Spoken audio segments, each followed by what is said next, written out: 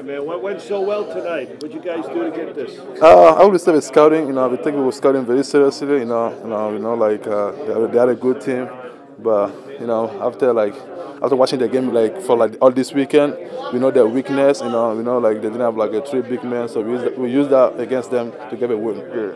How's it feel to be one win away from a national championship? You feel great. You feel great. Like I said, a lot of teams want to be here right now. So us being able to go to play Monday night, it feel great. It showed like all what we did during the year is starting to pay off. Yeah, it feel good. You're playing on a stage, literally an elevated court. Did it feel at all different with the big crowd? Nah. My mindset was just like go out and play. I didn't want to of course, everyone. It's a big stage, but I was not thinking that. I'm just thinking like go out and play good and win. Yeah, I was just caring about a win. Yeah. Adama, what gave you the confidence to hit those threes? I think like I said, I work on this shot.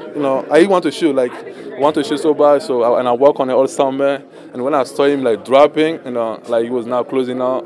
I took my time and I was like, all right, since he's now closing out, this is my shot, I'm shooting it. Yeah. Could you feel the love from the UConn fans tonight? Yes, I definitely see. They were like, every time I make a bucket, they keep screaming, they keep yelling my name, Adama. We're doing this for them, so I'm proud I'm a UConn guy. I'm proud to be a UConn guy. Yeah. Thought of San Diego State. You know anything about them? Yeah, we know I know they good how I'm gonna say. We know we have a lot of tough guys. We have a couple old guys that they really know how to play. So we're gonna go back to the hotel tonight, watch film on them, and then we're gonna be ready for them Monday for sure. Yeah.